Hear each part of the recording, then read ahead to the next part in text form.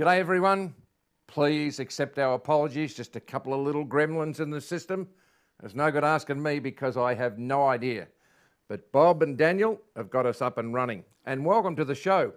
This is my YouTube channel and it's been absolutely a delight to make absolute coverage of the entire world in the wonderful sport of fishing. Now tonight we've got a good show. You know why? Because I say so. Bob and Daniel have been very, very busy. But a lot of you who go onto the social media, which I don't understand, I sort of understand a little bit of Facebook. Something of mine in the last couple of weeks has gone viral. I think that's the term that's used. And it involved me going to the McDonald's at St Kilda in metropolitan Melbourne, opposite Luna Park, which is an entertainment complex, and getting my usual 2 soft serves for 70 cents Australian each, $1.40. I think I can afford it. And what happened was just magnificent. When I went in there, I was aware of a group of young people, quite loud but enjoying themselves. There was one young boy with Down syndrome who I recognised from Geelong, that I'd had contact with him down the track with fishing and football. And they asked me to do a little bit of a cameo in relation to my football broadcasting.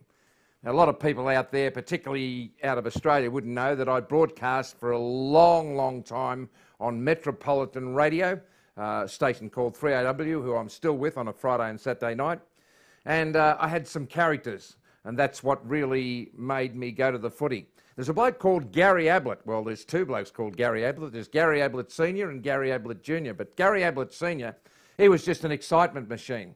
And in the 1989 grand final, at the start of it, when there was just an absolute roar from 120,000 people, Gary Ablett took the first mark of the game, and it was just magnificent. And why I called him Yablet reminds me of when I used to go to the Mentone Theatre as a kid and get 6 pence of lollies and pay $1 to watch the film. Abbott and Costello were flying upside down in a Tiger Moth, which is a beautiful old vintage aircraft that it was used right throughout the war. And Abbott and Costello were upside down. And Abbott was in the front, Lou Costello was down the back, and Lou Costello said, "Hey, Abbott!" Anyhow, I've set it up, you're totally confused, but this is what happens at McDonald's at 12 after my radio show, and I got a little bit of a taste for the local soft serve cones. Spears over to Bairstow on the Brownlows, here comes, Abbott!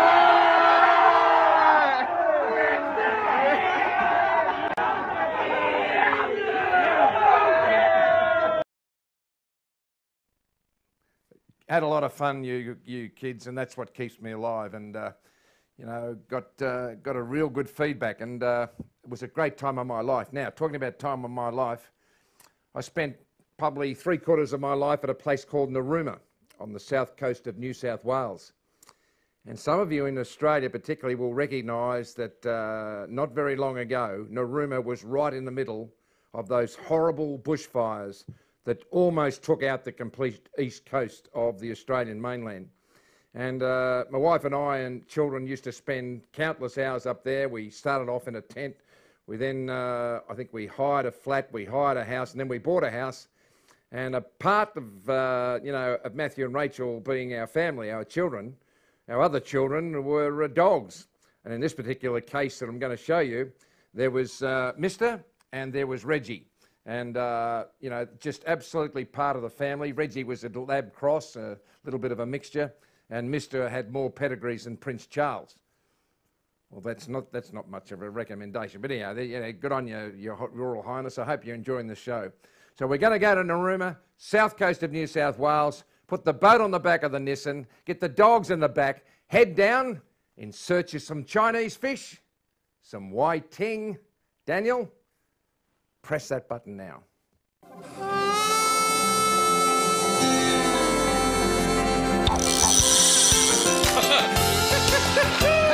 at that! The old bearded burglar, he's in his element. Threw it into his mouth.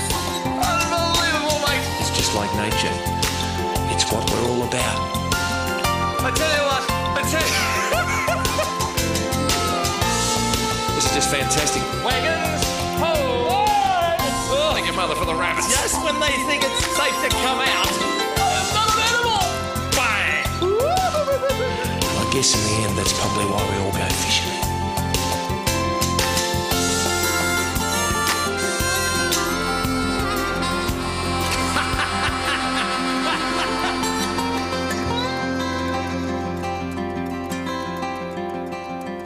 You ready, you blokes?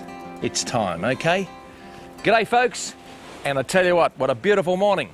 Come on, let's do a spot of fishing. Come on, mister. Come on, off you come. Let's go. Going fishing, eh? Going fishing.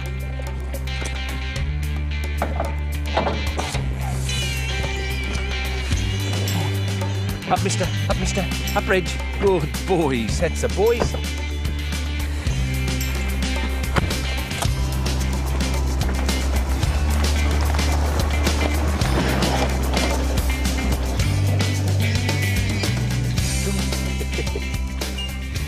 Come on. A small school of Ludric and a smaller school of yellowfin bream signify that all is well with this magnificent estuarine system. Welcome to Narooma on the south coast of New South Wales. We're midway between Bateman's Bay in the north and Merimbula in the south. And have a listen to this, folks, nature at its best.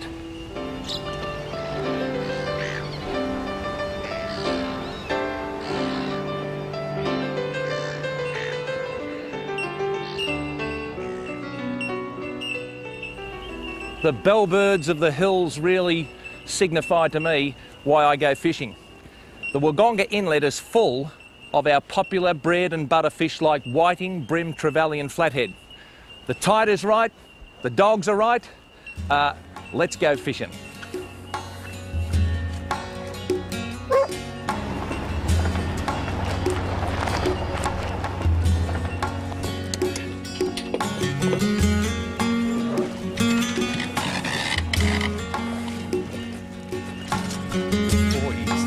That's the boys, hey?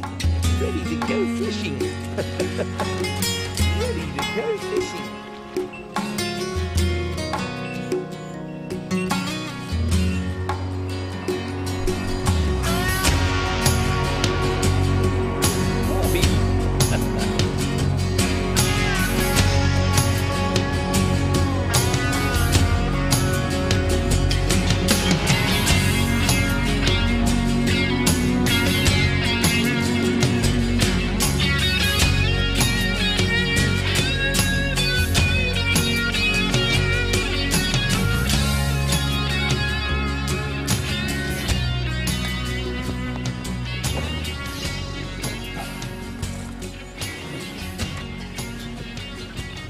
Come on now.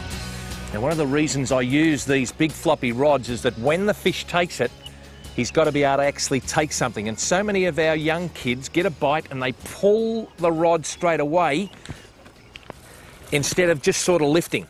And you let the rod do the work. And this is why you'll never ever see these rods in your tackle store, because they're just far too big and there's no market for them. But they are a specialist rod. It's like a specialist rod for fly fishing or a specialist rod for catching a marlin on the continental shelf. These rods are designed to favour the way that the biting takes the bait. Reg, if you don't mind, I'm doing the script, all right? I'm doing the script. This is the Rex Hunt show, not the Reggie Hunter show. Good boy. We've got a fish in here, folks. It's a nice fish.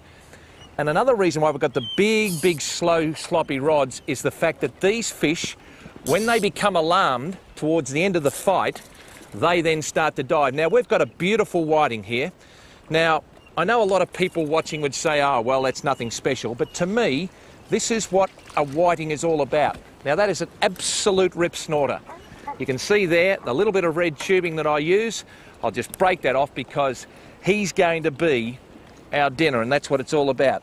Reggie, that's not for you. That's for me. Now, you sit. You sit. Give him a kiss. Give him a kiss. Good boy. You are a clever boy. So there you are, folks. The old Chinese fish, the whiting, and the bearded burblers having an absolute ball.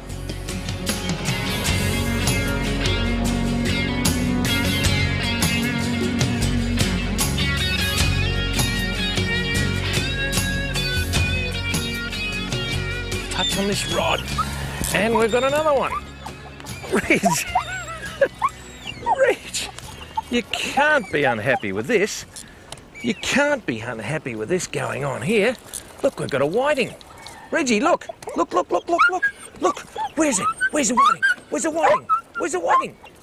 No, it's a flathead. Look, another flathead. Wow, how about that? You want to get into the action too, mister, do you? Well, look at that. Beautiful little flathead.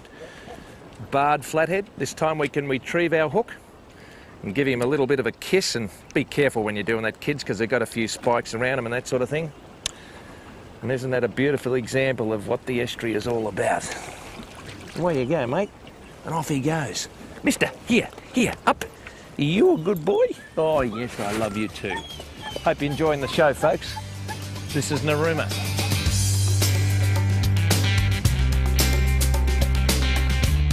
Reg, there's a bite there. Look at that. Look at that. Oh, wow, didn't he take that? Look, mister, Reg, it's a brim. Beautiful, beautiful brim. Wow, how about that? Is that a serious brim or not? Reggie, look! Look! Look! Look! Are you satisfied? Well, how about that, folks? A magnificent brim to go with an already equally magnificent whiting. And that's more dinner.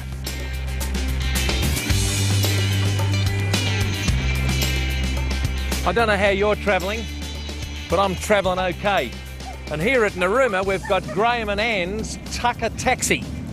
And you can be out here fishing, and you don't have to go home for dinner or lunch or anything like that. Fantastic. Now, Graham, I need a cornetto and a can of Coke. Thank you very much. Cornetto and a can of Coke. Yeah, fantastic. Thank you very much. Terrific, mate. I've got some nice whiting on board. Hello, Anne. Hello. Nice to speak to you. Okay, so this is absolutely fantastic, folks. I'm getting a cornetto ice cream. I think the dogs might actually have a go at it. And a Coca-Cola, and there's the money. And thank you very much to you. That's Graham and Anne. And you know, the good thing about it is, folks, the fact is the matter is I just had a bit of a bite. And I lost him.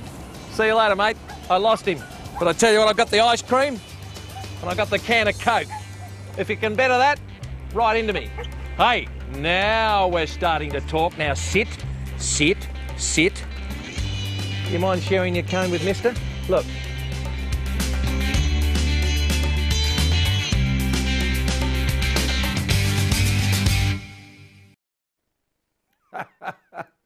How about that? Well, now you know what makes me tick. And I think since Mr. and Reggie, we might have had Ralph and Dolly, who have since, like Mr. and Reggie, gone to God. And now we've got a little whippet cross, and his name is Bruno. And of course, we've got Jack, who's a golden retriever, our first golden retriever. And the more I spend time with the dogs, the more I'm convinced that we could take a lesson out of their book of life. There's no fine print in their love for you, and that's it. Hang on a minute, what's going on? Mick, I'm just on the air. Well, all over the world. What do you mean all over? Well, do you know what the world is? I'm on the YouTube at the moment. But look, because it's a sense of urgency, Mick, this is Mick. And we wish Mick well, because he hasn't been 100%. I need 2 dozen small scrubworms and a dozen big scrubworms and a little bottle of vanilla essence. And I'll come out tomorrow when the bridge is not too busy and I'll pick them up. Good on you, and all the best to Mel, Mick. Good on you. The silence is working, but I could feel this thing rotating in my leg, and I thought, hello, my luck's changed, but Mick has got the best scrubworms. And I think a few shows ago I spoke of keeping scrubbies, and you can keep them all year round in that peat moss that you put in your hanging basket, that sort of thing. And you might say, what on earth does he want a tiny little bottle of vanilla essence? I've also got some nice aniseed essence at home, and just a little bit of flavour in the burley, which is ground bait for you people across in the Northern Hemisphere, to attract the fish. And with the ground bait and the burley, you feed them just enough to get them interested. So I think you should know exactly that I prepare and I practice what I preach. Is I just don't go fishing and fish for something that swims out there. I go fishing like I will be tomorrow for redfin, and I will target them with beautiful scrubworms that Mick's got for me right at the minute. Shroom, he's a great supporter of ours, and he's got his own YouTube channel. It's just Shroom, S-H-R-O-O-M. And if we want to see a young gun, Mike, there's a lot of young guns around. It's fantastic. But this kid, he's going places, and it's not at home. He's going to actually be fantastic. Fishing at home says hello. We've got Fab Castro, not Fidel Castro. We've got Hanno at Nuji Bush Goods. Not long now before your missus, and you are going to be parents, which is fantastic. Nuji is in the Latrobe Valley, folks. The rivers down there, like the Latrobe River, the Loch, the Tarongo, I think it is all closed now, but Hanno's been getting some lovely redfin and lovely bass at the nearby Blue Rock Dam, which filled to capacity and overflowed with our recent floods. Gender Tackle and Gday Sir Reggie. I've got an idea who that might be, and didn't Reggie look well? There's no doubt about it. He didn't have the grey like I have. Okay, we just got, I don't know what a shout is. We've got a cheerio to Royce Adams. Now, there's only one Royce that I've ever known, and that's a bloke called Royce Hart, who I played in premierships with at the Richmond Football Club. But you haven't been 100% Royce, and we really wanted to say that life is precious, your family's precious, and work hard to maintain your health, because you're needed here as a fine Australian. And I've got a photo here of your Clydesdale. Just absolutely magnificent horses, and those people into the horse scene will know that they are like just absolute gold. I do drink a little bit of wine. I like just a little bit of a Shiraz, and so don't bother sending me too much. Just a small vat would do. And Tamitha, is it? Tamitha Daniel, she set this up, and young man, you look after yourself. Okay, it's time now to move on. And a lot of you would know that I like fishing in remote places. Cape Don is on the very tip of Australia at a place called the Coburg Peninsula, into the Arafura Sea or the Timor Sea or one of those up there. And there's a lot of sand keys where you can pull up the boat, get off and fish. And you might have just seen me on Rex's Key. Well, we're going to go back to Rex's Key. But Steve Starling and I target a hammerhead shark. And this is what it's all about. But the highlight that I want to say to you, whether you're John Pierce at Thailand at Exotic Fishing, or you're Shroom down up there in Newcastle, or you're Mal over there in metropolitan London, is that the basics of fishing are the same, whether you're catching whiting or bream or flathead at Narooma, or you're catching hammerhead sharks. You find the fish, you give them something to eat, and hold on to your hat. Daniel, press that button again, young man. You're doing well.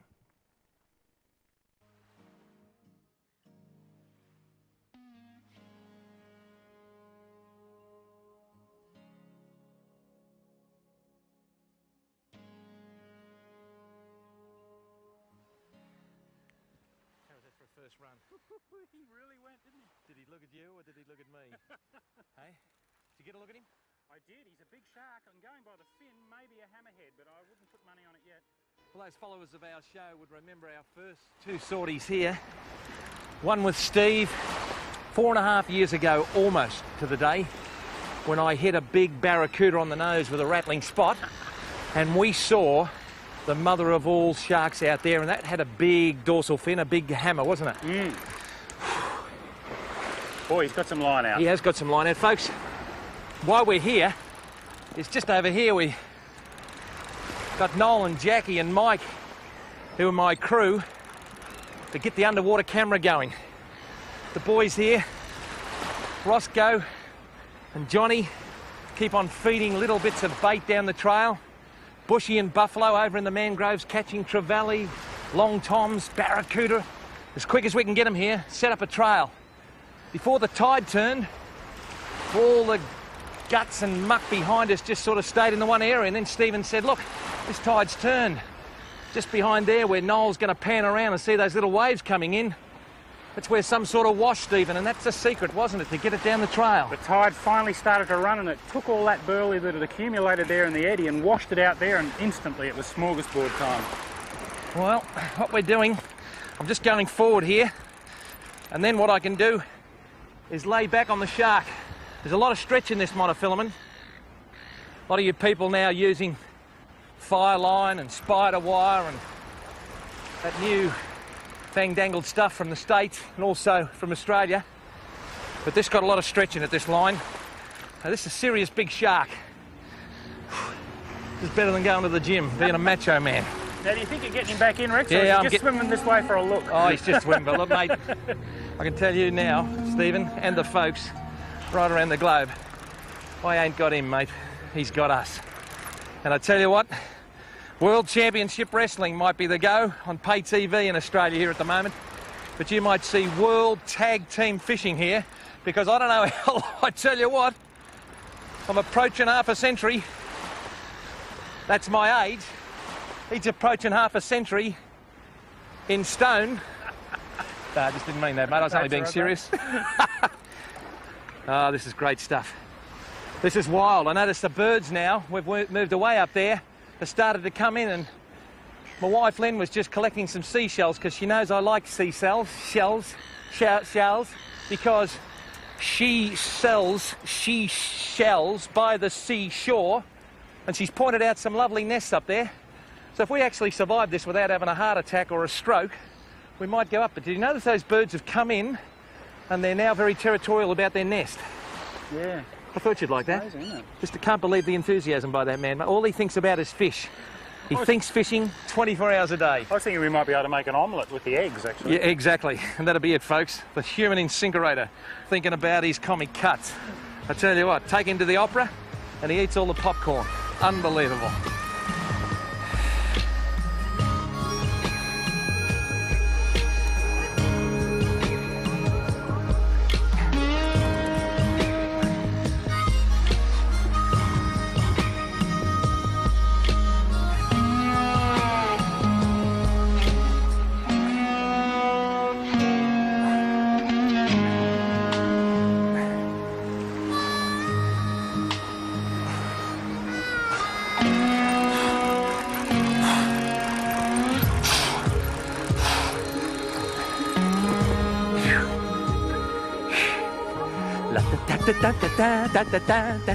Here, look at this.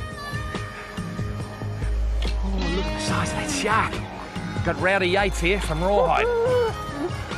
Look at that. You bring him in, I'll rope him for you, Rex. Look at him up there. Look at Oh, Look gee. at the size of him. It's a Rex. hammer, isn't it? He's a big hammer. Big hammer. He's going to take off in a minute, Rex. He's not ready for us yet, I don't think. Look at that shark. He's going to go, Rex. You idiot. I didn't like the way he looked at me. You idiot. I think I speak for 20 million people. You idiot. Kids, you don't do this in the bath. He's a beautiful shark, isn't he? Isn't he lovely? He's looking at us, Rex. Keep him coming. That's beautiful, Rex. That's beautiful.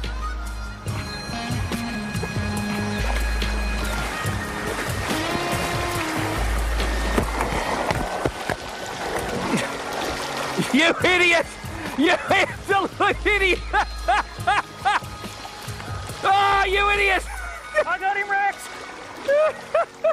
I got him. You fool! I got him, Rex. Come on down. Come on down. Hold on to this.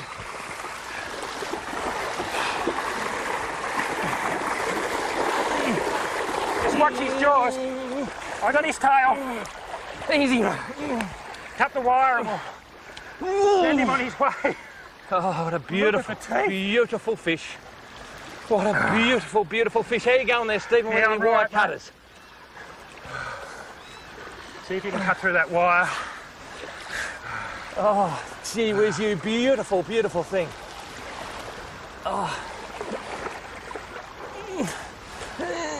Can you get through it, mate? No, I can't. Here, these might do it better. Just a bit cautious of those teeth. I did it. Oh, beautiful. Well, there you are, folks. That's nature at its very, very best. You've got the eyes sticking out of his noggin here, but this magnificent dorsal fin. I tell you what, mate, don't do that with any kind of sharks, folks. I tell you what, water. Isn't he just sensational? Let's get him back in the water. Watch yourself, Rex. He's ready to go. He's still caught up in that. That's it. On your way, mate. No, on your way. This way.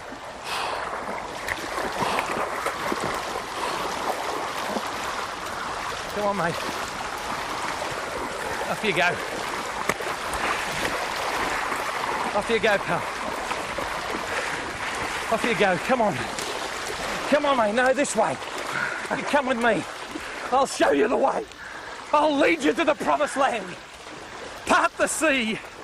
And yibbida yibbida, mate. You get on with it. That's it. Come on. You get on with it. Off you go, mate. You're free. You're free. He's all right. You're free, son. Look at that. Let's put it there. Adelaide have won the grand final. Brisbane have rung the rugby. I tell you what, folks. What do you think about that? We won the shark wrestling, I think, mate. I tell you one thing for sure is that Lynn will be booking me in for early morning sessions at the gym. This is Rex Hunt Fishing Adventures.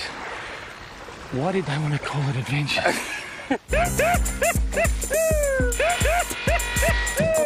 Wahoo! We had a lot of fun, Steve and I, and the entire crew on that quay, which is the sand quay out of Cape Don, which is fantastic, but please don't try that at home. You've got to know a little bit about fishing. You saw me hightail it to the right when the hammer took off, but look, got John there from the Wimmera who wants to know what bait. Look, John, it doesn't matter for those. They're just predators. You just, you know, cut up a little bit of trevally like we did and just set the trail, and up comes the hammerhead or the trevally or the black-tip whaler, and away you go, and thank your mother for the rabbits. Now, talking about thank your mother for the rabbits, Jess Barron has asked me, where did that come from? Well, it's a guy called Darren Hinch who came from New Zealand and made himself a household name in television and radio, and he used to sign off on his shows, "Hey, thank your mother for the rabbits." And then Darren got the brace and Bix because I started. I don't care who got it, but it goes back to the war and the Great Depression, Jess, where people didn't have any money. And that's the same now with COVID. And the government's got to understand that people are going broke. And you say, oh, money's not everything. You want to go to Woolworths or Safeway or Coles and get half a litre of milk and say, I got no money. They'll lock you up. But on a serious note, thank your mother for the rabbits was an expression people used when they used to, I think it was barter and trade and that sort of thing. So the local lady would make half a dozen loaves of bread and trade them for some milk or a pair of rabbits or a couple of roosters or a couple of fresh ducks or some crays, freshwater crays and fish, redfin and trout and that sort of thing. And where it came from was the fact that, oh, thank you very much for the bread, Mrs. Johnson. She said, oh, and thank your mother for the rabbits. And that's where it came from. I had no idea, Jess, because I just made that up, but it sounded all right, didn't it, anyhow? Now, Joel Gala, and not Joel Garner, he was a great West Indian cricketer, Dean Jones, before he lost his life in the subcontinent. He was saying just what an awesome bowler he was, because although he was 6'9", his arm was about 3'6", and he bowled from about 10 feet. And what a tragedy that was with Dean Jones. He enjoyed his fishing and he enjoyed this show. What bait should be using at the Eeldan Pondies? The best bait is a mud-eye. And for those people that don't know, and if you don't know, Joel, it's the larva stage of a dragonfly. You know when you get a hot day and the dragonflies hatch out? Well, the larva before it comes out of the water is called a mud-eye. And some of the streams around there, none better than earthworms, particularly when the streams are a little bit discoloured after a small flood. And in the middle of summer, grasshoppers. They are the best bait. And the old piece de resistance is the black cricket. Are we allowed to say black cricket? Yeah, we are. And the white cricket as well. The black and white cricket, if there is one. Gender tackle, how'd I go on the Goulburn? Gender, it did very, very well. The river was dropping because they'd had their requirement of irrigation water. And we fished downstream from Alexander.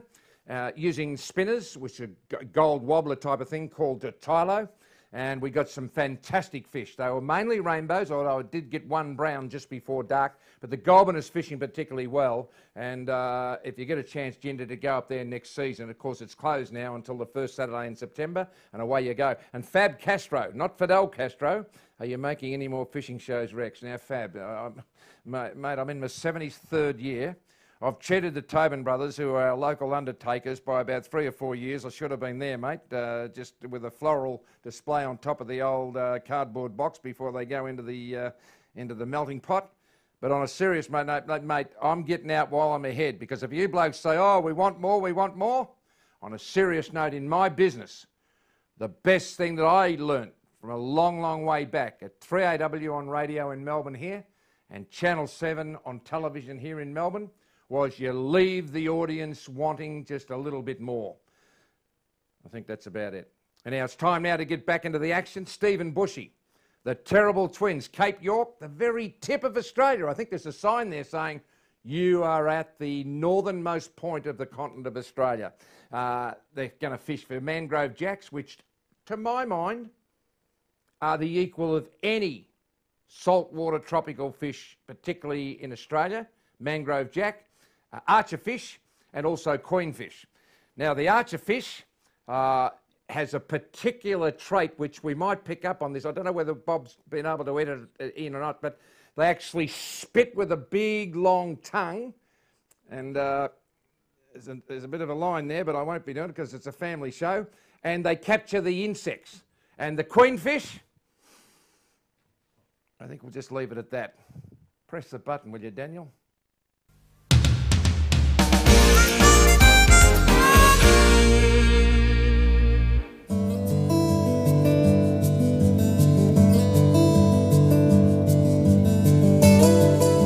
Over the last couple of weeks on the show, we've shown you some of the fantastic fishing that's available up here on Cape York Peninsula.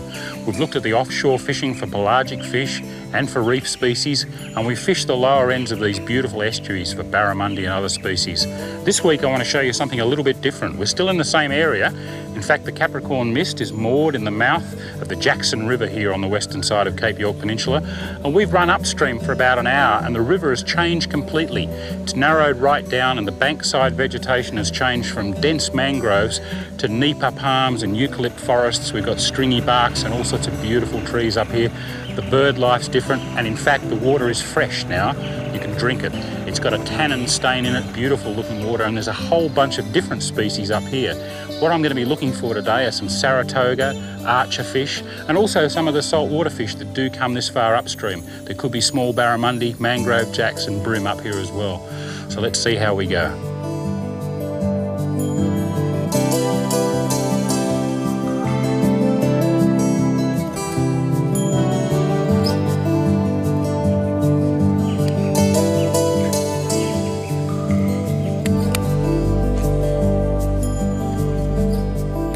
Yes!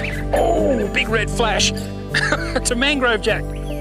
Gee, that's nice when you see them come right out like that. Yeah. That's a beautiful jack. Yeah, isn't that a great fish to get in fresh water? Now, that's what I was saying before. Although we're in fresh water and it's actually drinkable, the tide's pushing in here at the moment, but it's still fresh water. The tide's just backing it up. And this beautiful big mangrove jack has come off a log and slammed a little lure that I'm throwing for Saratoga and tarpon and so on. Oh, he's beautiful. Yeah. That's a big jack. Bit nice jack, isn't he? A lot of these tropical estuary fish will come right up into the fresh water. It's not unusual to see big stingrays and sharks right up in the fresh water here. So swimming is definitely out of the question, apart from the crocodiles. Oh, what a beautiful fish they are. Luckily for me, he came a fair way from the snag to chase that lure, and I was able to stop him before he got back into cover. But you'd be pretty happy to catch a mangrove jack like that down in the saltwater, wouldn't you? Let alone up here in the fresh on light gear and a little lure. Wow, he's really nailed that lure. Have a look at that. That's what he does to little bait fish. He doesn't give them a second chance. There's big canine teeth in there and very powerful jaws. Now, if Mr. Jack will just behave himself, I'll lie him here on the deck and get my pliers. I'll borrow these, Steve. Oh yeah, the long ones, that'd be good. He's managed to throw one set of trebles. Look what he's done to these lightweight freshwater gauge treble hooks. He's really made a mess of them. Now, being very careful, I'm just going to slide my finger in there, not actually touching his gill membrane, and open his mouth. It gives you a good idea of his teeth. And you can see that there's just one point of that treble hook in there. Grab it with the pliers and it comes out as easily as that. I'll carefully take my hands out, lift him to support his weight. And he is going to go like a bullet. Back down into his snag. And that's the beautiful thing about this northern fishing. You just never know what's going to come along next. Even up here in the fresh water, there's probably a dozen or more species that could come up and eat our lures. That's why I like it so much.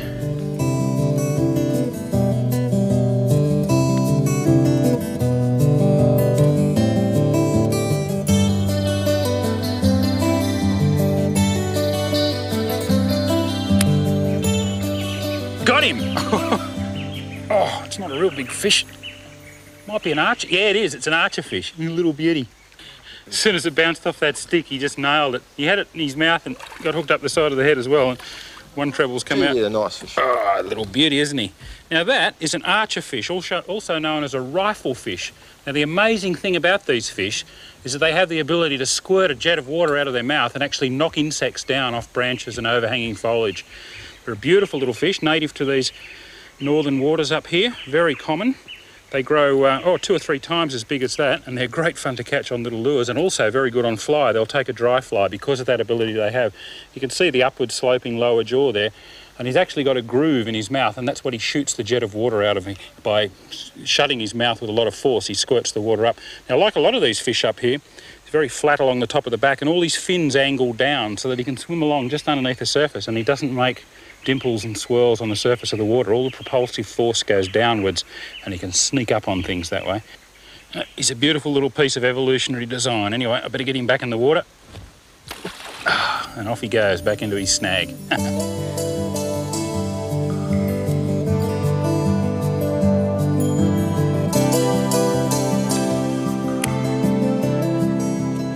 Oh, got him! Beauty, Steve!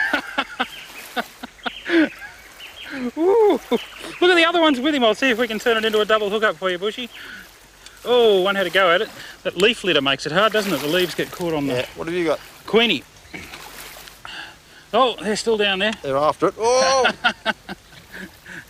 This is a good tip, actually. If you get one fish like a queen fish hooked up, if they're a schooling fish like queenies and trevally, keep it in the water and it'll keep the other ones around. Give your mate a chance to hook up. Then when he hooks up, you can lift yours out, make another cast, and you can keep a bite going for quite a long time. I don't want to play. No, they're getting a little bit sus now.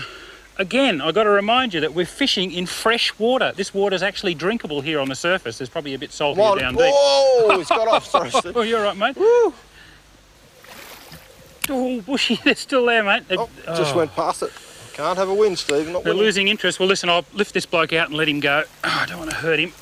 I'll just lift him up here and put him on the side because they're pretty spiky, these little queenfish. They can do you quite a bit of damage. I'll show you where the spikes are. If we can get him to settle down, you can see them there on the back. They're like little knife blades and they all angle in different directions, but the ones that always get me are these ones here on the belly, just in front of the anal fin. They're very, very sharp, and that's right where your hand tends to try and go around the fish. Well, what a fantastic session that's been up here in the freshwater section of the Jackson River. It just goes to show the diversity that this Cape York area offers. Everything from the big mackerel and tuna out on the offshore areas to great reef fishing for red emperor and largemouth nanagai and scarlet sea perch, into the estuaries for things like barramundi and jacks and queenfish and cod, and up here into the freshwater. Again, more jacks, more queenfish, saltwater species mixed in with the freshwater species. It's got a lot going for it. I tell you what, I'll be back.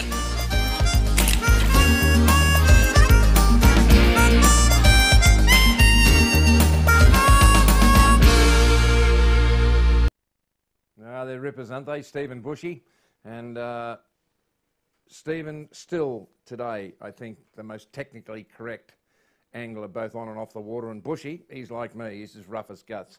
I thought the archerfish had a tongue. I might have been thinking of something else, but anyhow, it squirts water and you get my drift.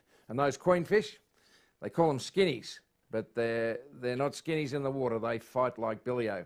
Got a bit of a tip for you. I had a couple of inquiries during the weeks gone past about fish hooks. What's the best hook for this? The best hook is the one that you're comfortable with. But I've got a saying, and I've had it for many, many years, 50 years I suppose, that you can catch a big and small fish on a small hook, and you can only catch a big fish on a big hook. And that there is the lesson from today from the Reverend Rexy. Just use a hook and just understand that with a smaller hook you can catch a big fish and a small one. Now, a lot of you would recognise the name Mike Spry. He's got a son called Will, and he's a guide in the South Island of New Zealand, which is the land of the long white sheep. And Mike lost his life to cancer many, many years ago. We drifted down the swampy plains, and he had a young boy working with him, and he was a very, very good guide called Nick Cush. He wasn't related to the leader of the Push. But we drifted down the magnificent Murray River, and my goodness me, could this bloke guide? Because if you can guide me into a trout, you're going to get a box of chocolates. Do your thing, thanks, Daniel.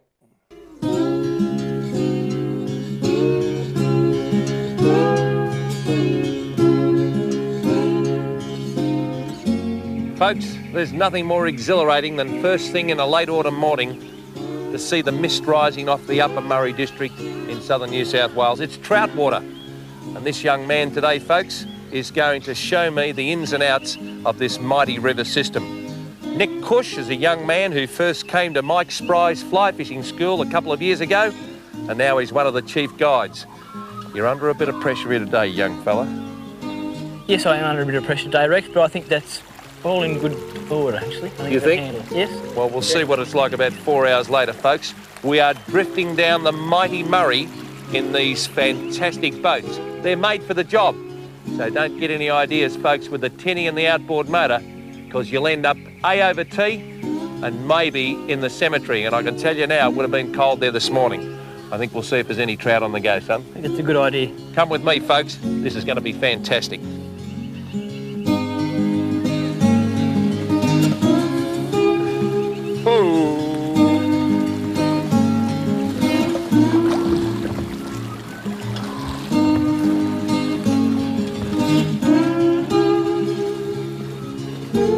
It's a bit deeper now. Yeah, excellent stretch of water, this. Oh, you'll be able to see that, no worries.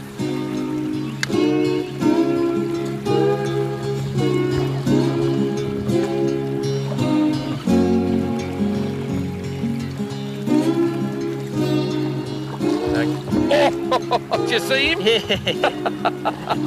So they're on the lure, so we could be all right. Little bloke about that long, folks. I tell you what, it pays to have a look at what's coming up, folks.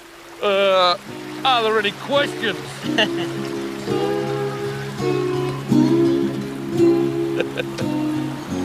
Nice water on that left-hand side there too. Beautiful. I've noticed sometimes too, Nick, that you can actually have 3 or 4 casts in the same area.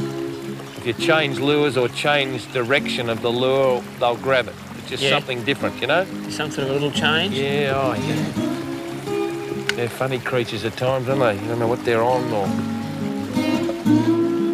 This looks good water. Fish must be freezing because I'm cold. Yeah, tell me about it. Gee whiz.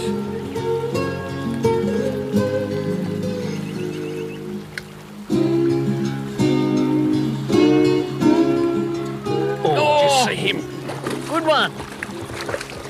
Did you see him come out? And he grabbed it, folks. Does that look nice? He grabbed it about 2 centimetres from the end of the cast. Perhaps if we can go in here and I'll get Lenny's boatman to come in here with me. This is a beautiful fish, folks. Nice rainbow. A beautiful rainbow came charging out of the fast water, and I just decided to try a little deep diver Rapala because I just thought with the metal that I've been using that I really wasn't getting down. And I tell you what, we've got a beautiful little rainbow. Now this is a nice fish. Now what I changed to was that fluorescent colour. It's the fluorescent orange of the Rapala range. And just at this time of the year when these little fish are starting to think about playing mummies and daddies, they get a bit aggressive because this is the colour of the trout roe. Now, these gloves I've got on, folks, are fantastic. These are from Ireland. These are the gloves that keep the tip of your fingers nice and cool, and they've certainly done that. I'm going to take that off, and what we're going to do is just have a look at this beautiful fish. This is a beautifully wild river-bred rainbow trout. They call them steelheads in America, but this is an absolute beauty. Now, this is a very, very nice fish. I tell you what, I reckon I might go upwards of 700 gram But there he is, folks. I think it's a he. Looks like a little male. Sometimes in the lakes you folk get rainbow trout that you don't know what they are. You can see there that crimson tinge that Lenny's picking up there as I hold him there. But the real way to tell a rainbow is spots all on the tail. So I might just call my rowing man in, Nick. And Nick, you can see there that I just have to put him back down there and get my little pliers out just to make sure that he's going to be okay. But folks, this is absolutely magnificent. You'll be right, little fella. You'll be right. Just take it easy, because you know I'm a fish kisser, mate. Now, we shouldn't have a lot of problem getting that top hook out. I tell you what, I'm glad I'm not a dentist. So there you are, folks. A magnificent rainbow trout, the kiss of life, and you watch him go back into his home. Absolutely beautiful.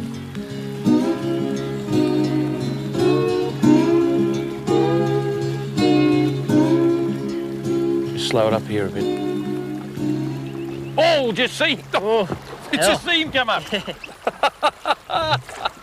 Oh, this is great stuff, fair dinkum. I love this sort of stuff.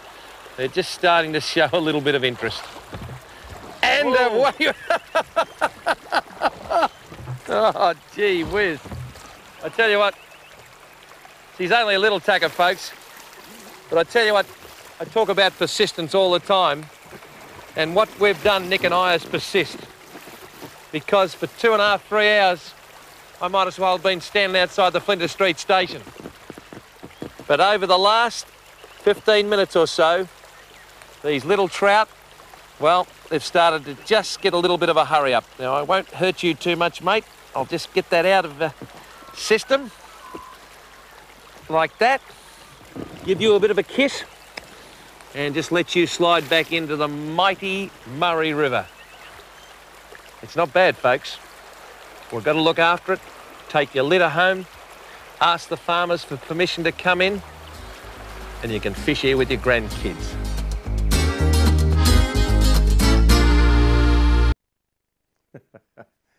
That was fantastic. Renewing a lot of memories. That's the good news. The bad news, I have no idea. No recollection whatsoever of that trip. I have no idea what we were doing there. But anyhow, Nick Cush did a fantastic job just keeping that raft. And on a serious note, I said earlier on the show, don't go up there in your little tinny because you'll come undone, and that will be it. Okay, now, if you want to surprise anybody, I'm on Cameo, which if you can just Google Cameo and have a look at it, for a birthday, we've got Father's Day coming up, we've got any special occasion, you know, you haven't been well, that sort of thing. It just keeps us in touch with you fantastic people. And I hope you've enjoyed the show, and we're going to do it again very, very soon. But also, just don't forget my Facebook page. Just dial in Rex Hunt and away you go. And say good day to me on the messenger, and I'll try and get back to you. That's if I know where the button is. Thanks very much to young Daniel and to old Bob. And on behalf of the whole Rex Hunt Fishing Adventures crew, we'll bid you farewell from Australia.